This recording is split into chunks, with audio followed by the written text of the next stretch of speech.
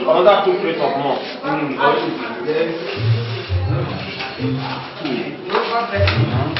Look, on a second, I said,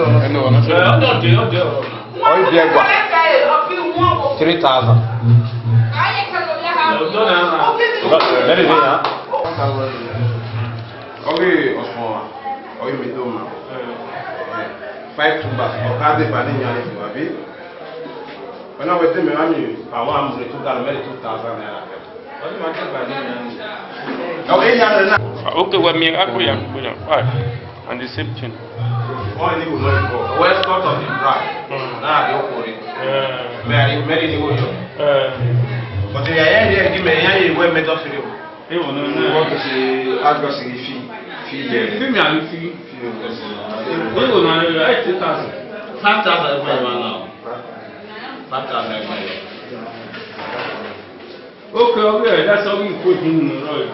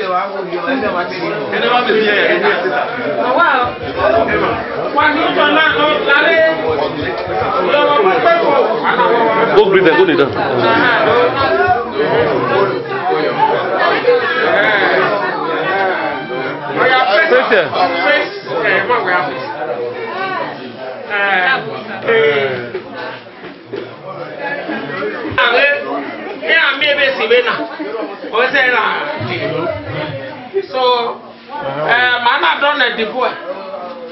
No, they are going to leave. Or what they have to wear, or is there any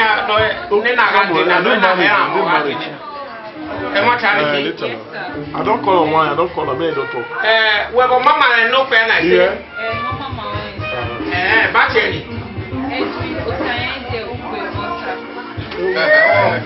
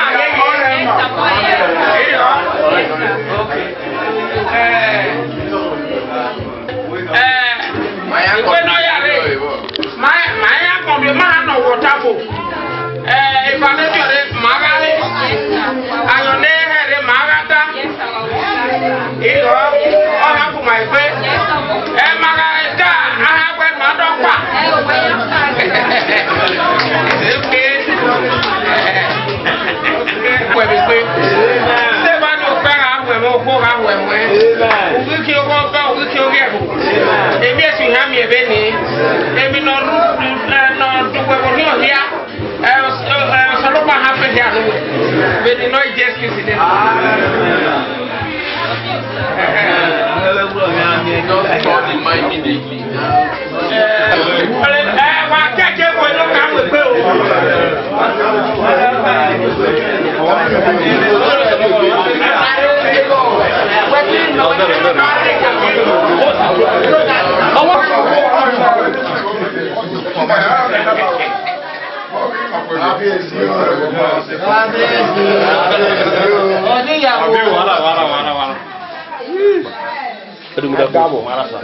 Udah.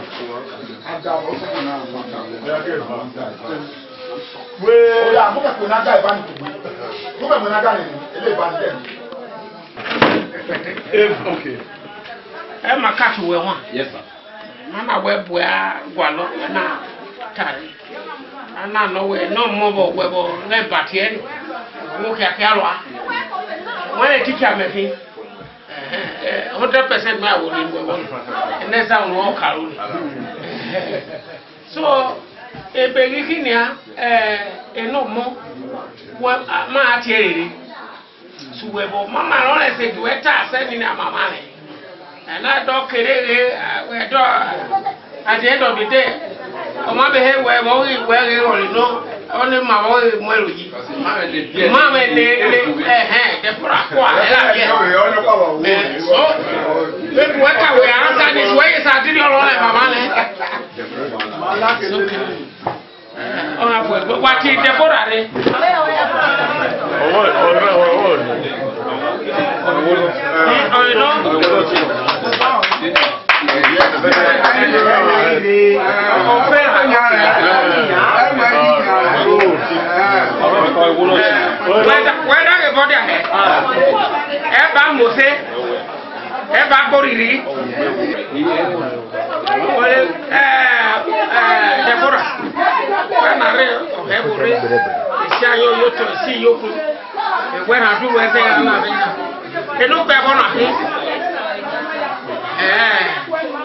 That's okay.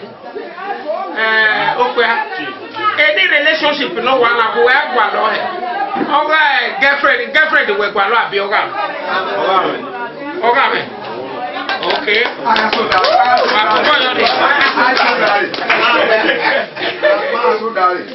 We go he bota he. O wa be Gualo. Wo mo pelu we awon mo. Okay. Where my your mono do next na my go re. Catholic where till death do us pass. So, very or no. Don't worry. I am buena day. I am Lenomonia.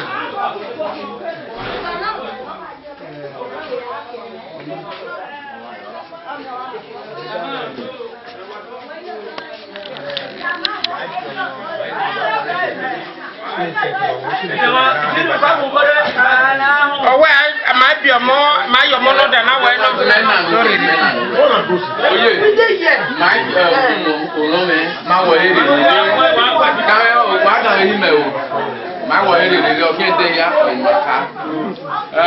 now, but the Lena, they know we're not more than we're dog.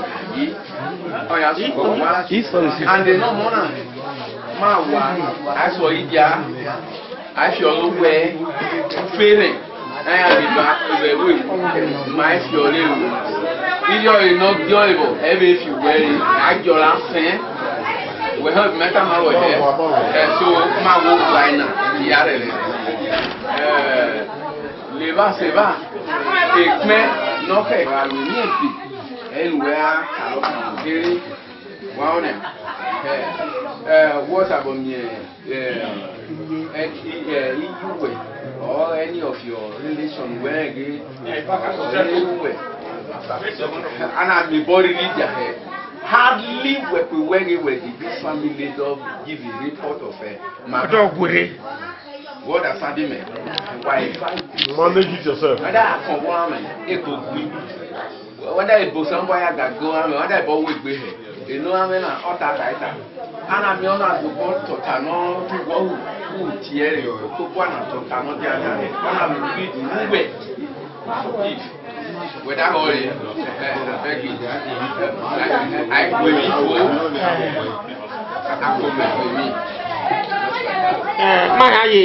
I will be tabari. Okay. Wait first. Me wa mahaya tabari. Yaka yo furere. Makutende kene. So uriolo.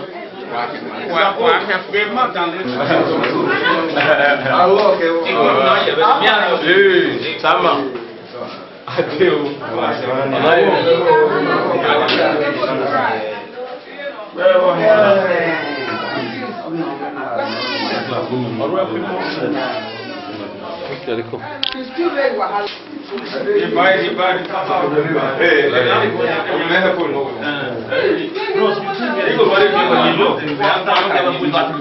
From me. I don't understand what that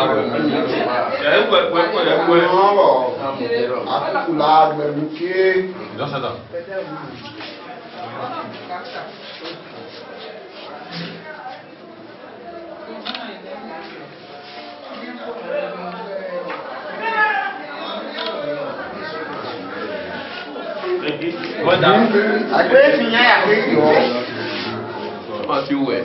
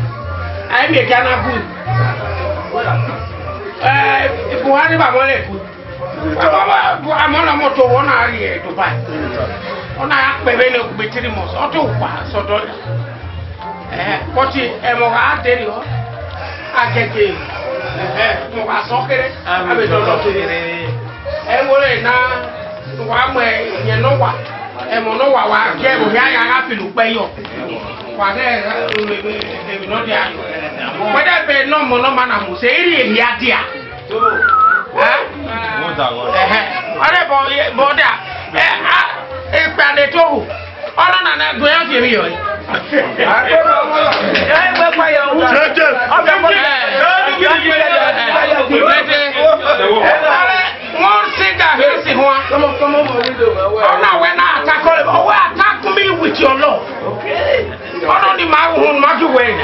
ọwọ́ attack out lọ. inú ọ̀gbìn wẹ̀ mọ̀ wẹ̀ àtàkẹ́ màá gbàlè jàmà ọ̀gbẹ́ pa ọ̀gbẹ́ àṣà gbẹgbẹ́ ìlé àwẹ̀ lè mà wá. Màmá hùn náà màmá lè máa jẹ́ báwo ọmọ fún ẹ̀rù wọ́n náà lò. Má jẹ́ pa lọ́wọ́. Ọdún máa gbà lọ. Alo wa ya kujẹ. Àti mọ́tò àyà lẹ́nu ọ̀yọ́. Ọdún máa hó máa hàn. Ẹ lè bu àpamọ́ ẹ̀. Ọ̀gbìn pẹ̀ náà lè rè ọ̀lọ́wọ́ ẹgbẹ́ ọ̀gbà fi pa. Àmì ìrẹsìlá. Ọ̀yà rẹ̀. Àmì bọ́ọ̀sì. Dúdú àkàrẹ̀. Ẹ̀kọ́ ayé ni. Ọ̀yà lọ ni màá dàgbé fún wa. Ẹ lè gbàmú wẹ̀wẹ̀ ẹ̀ nàjàre rẹ̀. So. Iri ọ̀nà iye ògbó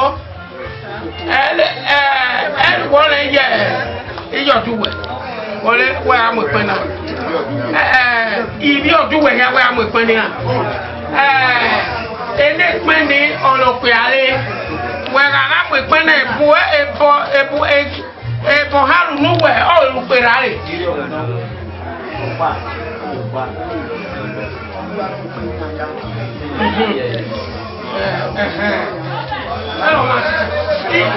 Iyu wari na ni ha. Iyu mero dere gi mere na. Were na okay western yo. When I do What I know mo na ma wo lo le mi. Iyu no wa bi u. Ali. Ma le ki abo hebe na. Ma le o hele he. Ma le kogi. En wa bo be kwele ni wa be male. Ha ki tu e ka me kwele. Ha ki tu e ka me kwele. So mana to fi we la de wa. Ono that tip here. Ekme be gbe. Wa mo pe ni a. Ilo go ala we nu we lo ba mu we. Ai meka e wa. We ga ha pa bo wo attack her with your love. Elubi. Wow. Wa wa ni.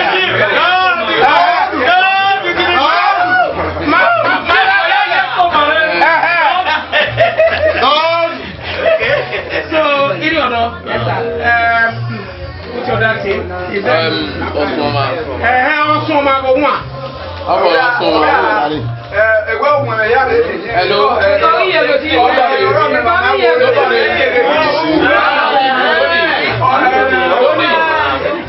Tony.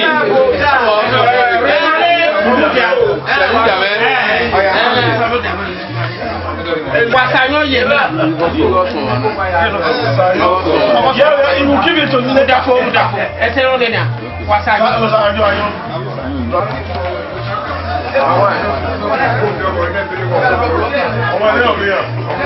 Ìwé wa wà náà tọrọ mi pé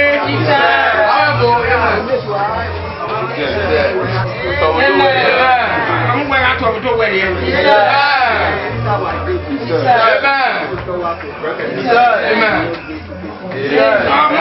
Ọmọ ìtú ẹ̀fún tẹ̀tí.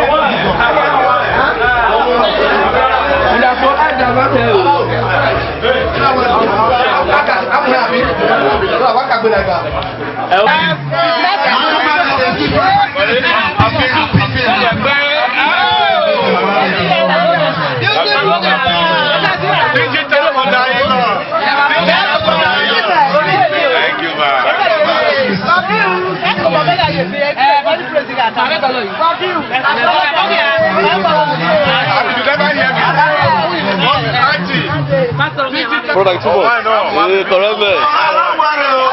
One question before we go. Man and woman will be moon. I want test you today. Be moon. Man and woman will be moon. Now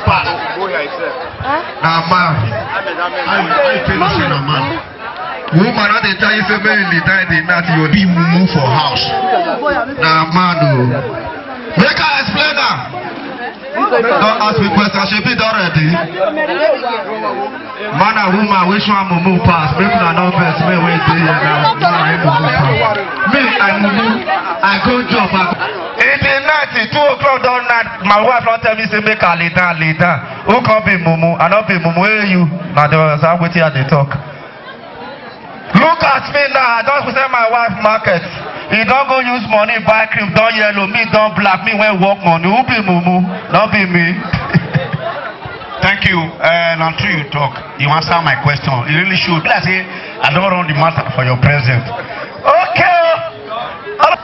And she grow. How many questions men don't get now? 10. Women 20. Okay, make I go small. Make I go small. No matter how new crotch you wear, if mess they hungry you, mess and put quick.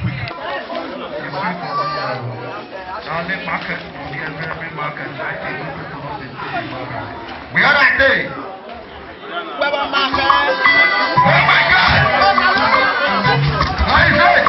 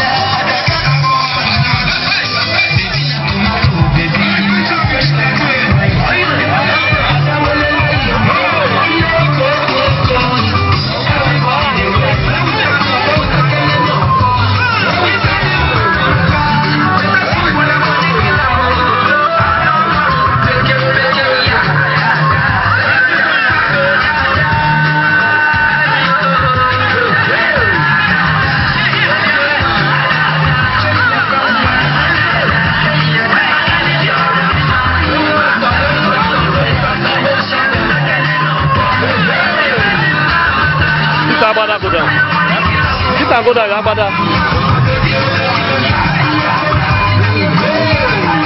like this.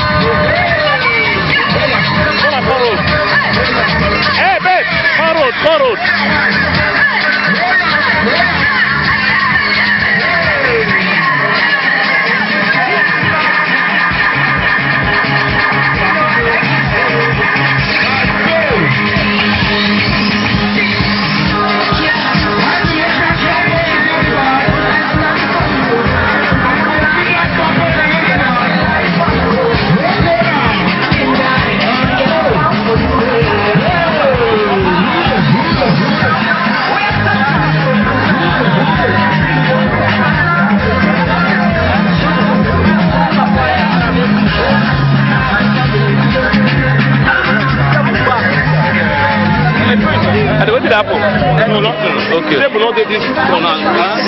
Agree. They are one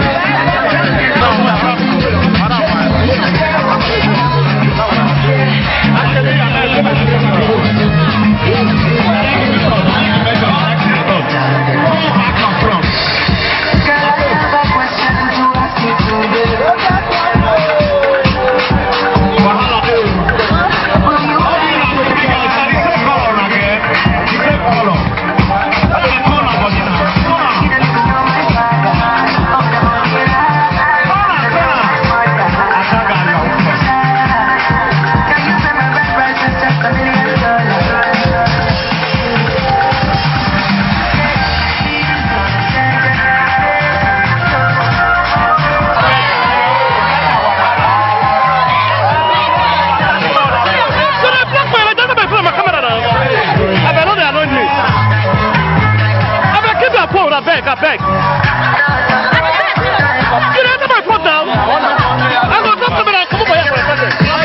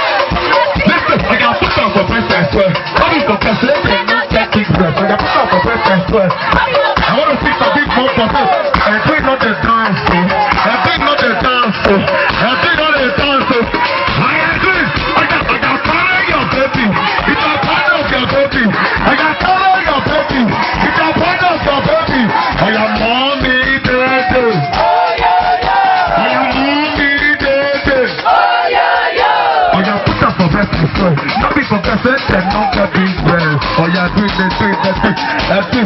Oh, yeah, carry your baby. If you are proud of your baby, you do the fast. You never do before. Calm down. Say, normally, everyone of me has to run. He won't carry some things. What is this? He won't carry some things. DJ tell me only one to go international. I could be settled enough in a 93. You say, hey, oh my God.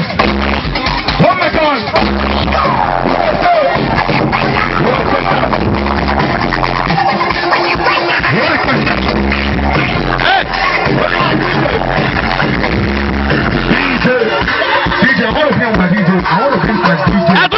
I want to be my DJ. I love my DJ. Let me see me on my piano. I love my DJ. Go sit down. On my piano. Let me love me DJ. Say. Who is that guy with the top money how? When you do money how? When you see me here, say. More than the dance. Only one you got to think. More than the dance. More than the dance now. Another way. Good for one woman. That's a face you want.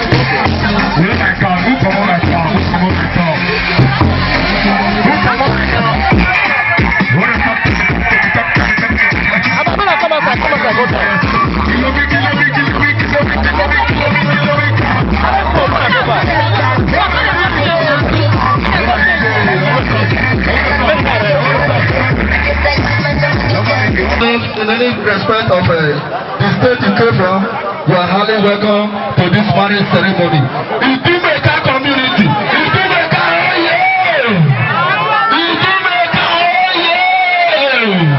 Idumeka, you are highly welcome.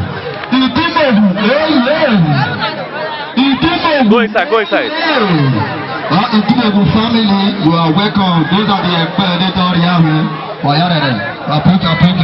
All the matter from Idumeka, you are welcome to this marriage ceremony. Medical center staff, you are welcome. You will be the worker for that hospital. You are highly welcome. The hospital is the only hospital. Let me say, if pregnant woman go there, if they deliver food, if you can stick to go to that hospital, you will well. Because I got grace, I had to take a key person.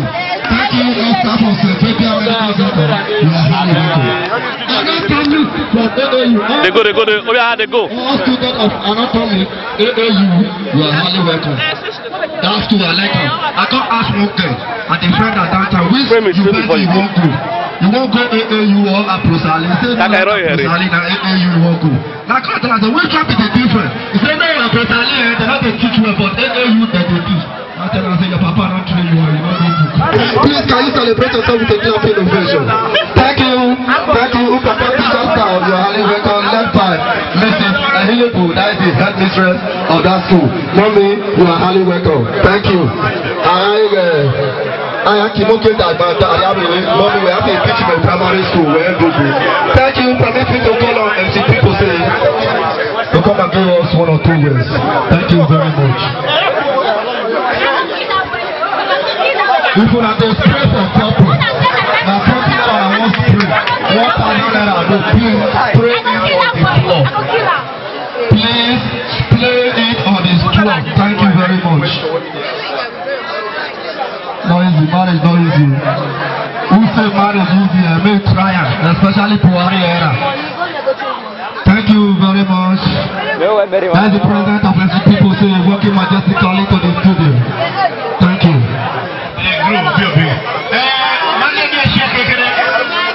Family of Itobare, you know when Mr. Anthony and Mrs. Itobare, what do you know when Chief Festus Omi Itobare, I appreciate your comment. May you work out and never tire.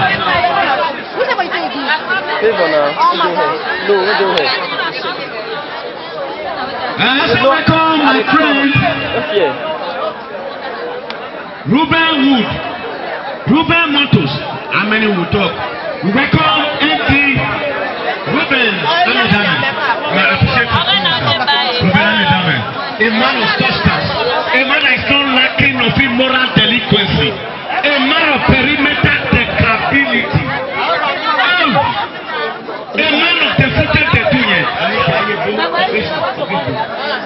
Ruben, I appreciate you. We only welcome Fred Idemuja Cement, the Dangote of our time. Fred Idemuja and Mrs.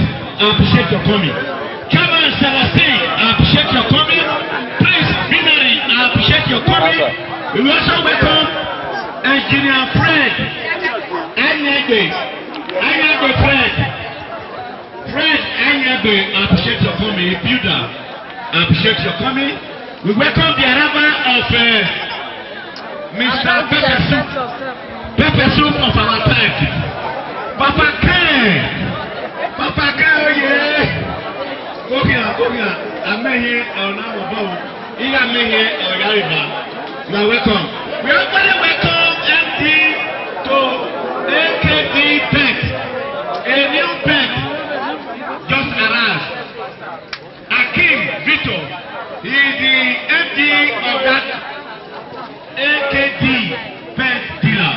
Frank Emilio and Emilio, I appreciate your coming. We welcome John Babi Salou, I appreciate your coming, John Dahiboki. Bokia. And we'll mention they are prominent men and sons of equipment. I appreciate your coming. If I never mention your name, later I will mention your name. Chief, High Chief Ojuhe. We are not sure you very well. Obiusa. Thank you. Era Obukia. Omo Obukia. We are Obiu. Akube, you never spray me for any show. That word when you talk, I will punish you. And you know they think anything. Thank you. The chairman of today's occasion is our illustrious son, a prominent chief, a chief that is no meandering, rather odulati. Hello, Piana, Total, USA. Alright, Chief Imotu, also,